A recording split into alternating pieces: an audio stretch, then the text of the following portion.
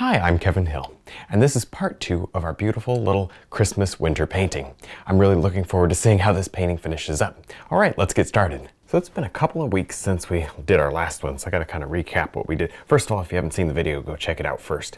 But anyway, this is fully dry. This is oil paint. It's fully dry, nice and solid because it's been 2 weeks. Oops, maybe 3 weeks, I don't know. Things have been a little crazy around here. Anyway, so everything looks good, and I think I'm gonna go ahead and start on my little house here and get this finished up. This is gonna be a lot more like an acrylic painting because the background is dry. So I'm starting with a little bit of, let me just show you some yellow and white. We're not gonna be using near as much paint today because most of the painting is blocked in and some of it's actually highlighted. At least the first highlight looks like it's down here. We will be probably accent highlighting everything, and on this house, just simply highlighting it, right? That looks pretty good. It's nice to be able to put your hand anywhere, isn't it? All right, wipe your brush out, and I'll take just a little bit of red and white. We want a lot of colors in this painting. The one thing you'll probably not see in this painting is white snow. You'll probably see every other color in there, but you won't see white snow. All right, that's looking pretty decent. The light's coming across like this, so very quickly this needs to sneak out into kind of a purpley shadow.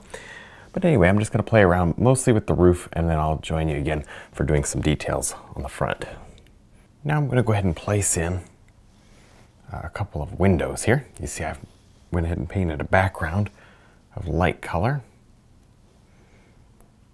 And now we'll just sort of stick the windows right in. One there. You can do kind of however many you want. That looks pretty decent. And then what you'll do is just take some dark color, well, mid-tone, not necessarily dark, and then go around these windows. Kind of just frame them up, make them look like they fit in the painting. Now, one of the last things that we're going to do is just paint on some icicles to this house. We very rarely, in fact, almost never do these, but they're kind of fun. So we'll do a few.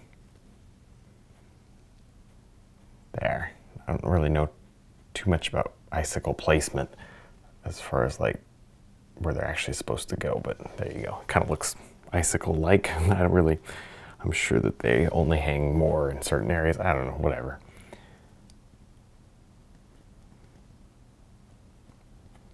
That's gonna be fine right there. That looks pretty good, doesn't it? Let's see, maybe let's get our, I got a purpley color. I think my palette's a little bit of a mess right now, but I've got this kind of messy purple color. We'll throw that here.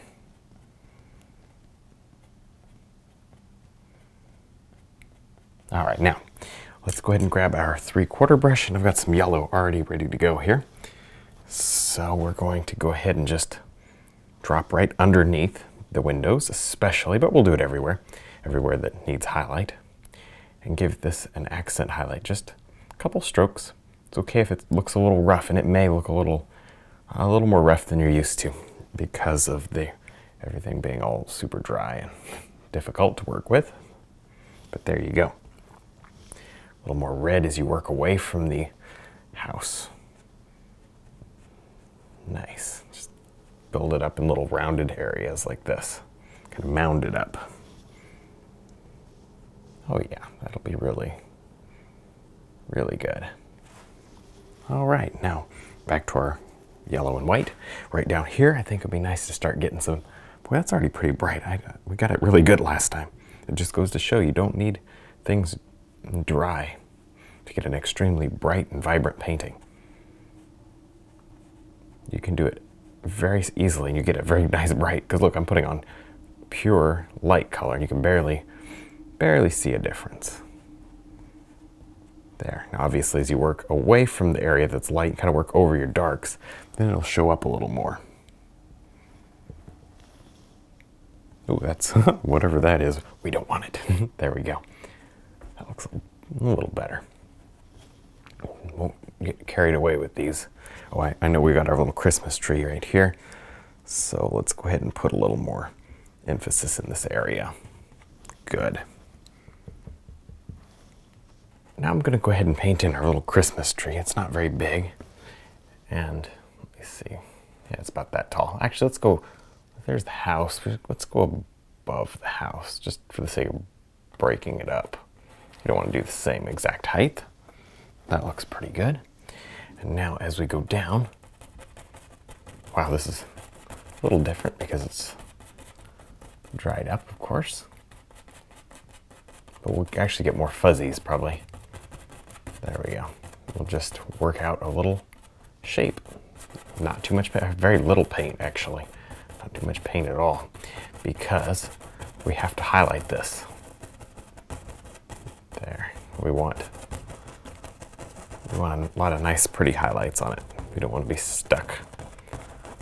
All right, that looks pretty good. Now it's kind of up to you where you want it to stop. I think we should go way down here.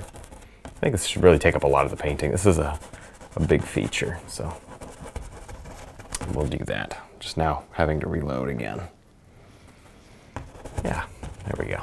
It's a nice purple tone here, which will be good for highlighting. Now I've mixed up a pink color here on my filbert brush. I'm going to round off a few clumps of snow that are on this tree. This one, obviously, this goes without saying, but I'm gonna say it anyways. This is a close tree. It's very much in the foreground. We want to see more detail and larger clumps than on these background trees, which are more just a suggestion of a tree. And this one, we're actually gonna paint it in pretty accurately. See that? So I get these little rounded off clumps right on the ends of the branches like that. Good. Wipe your brush before reloading. Try to keep that paint pretty clean.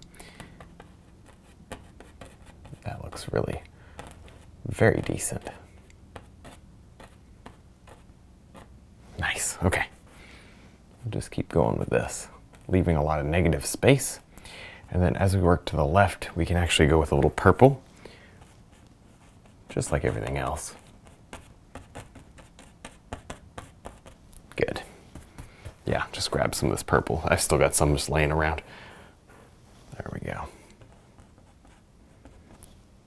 I might even go just a little more vivid than that, but you can play around with this. There, that looks a little better.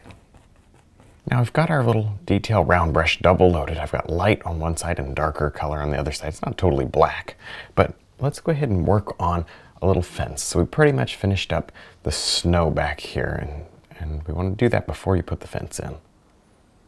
Now we can work on our fence. You'll see why I double loaded. Makes things, oops. Okay, so I don't want to put one in front of the door. There we go. I'll erase that later, but hey, oils are forgiving. So when you have a lapse of thought, you can fix it. And they come forward. See that? You want them to come sloping this way, not just parallel with the house. That's important because it adds a little depth. It tends to bring you into the painting. See that?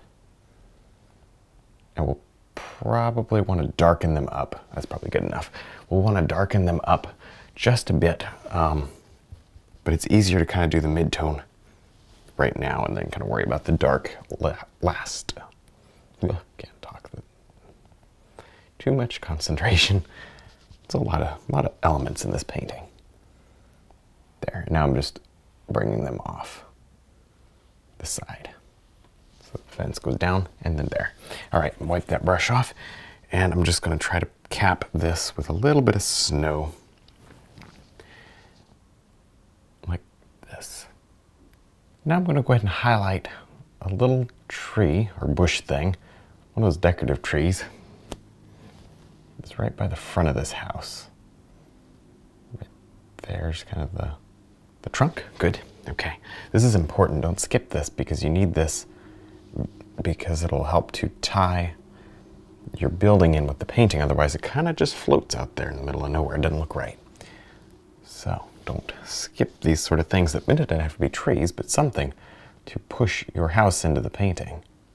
I like the way that that sort of plants it into the painting. Very nice. All right, that looks pretty decent. It really doesn't need a whole lot more, I don't think. Good. Now on this one, a little dark and a little light, I'm double loading again. And I would love to see the trunk of this tree come down, maybe even over the fence. And again, what it pushes the fence That's what it does. It pushes the fence right into the painting. Oh yeah. So it's all about kind of burying every layer behind another layer to create that extra sense of depth. That's cool. That works. Now I'm going to go ahead and highlight our little trees here with some yellow and white. And I've already put down my red tones quite a while ago, actually. And that helps us because when we stroke over this, it just becomes a little bit of a soft orange, and I like that. I think that works with this painting. Nice. So it's important you kind of think about your underpainting when you highlight with yellow, because yellow is one of those things that can go green very quickly. And it's not just blue. Like if you put yellow and black, they'll make a green of some kind. It's not the same, but, or if you even get some brown and yellow, there's a lot of different combinations that make a green. So kind of watch out for that. There, that's looking pretty decent. I like that. Not too crazy because it will take away from the focus of the house. There. Now at least, as far as highlighting goes, at least this dark here is dry from last time we were painting on it. So that's a bonus. We can kind of use less paint. Normally I would glop this on quite a bit thicker.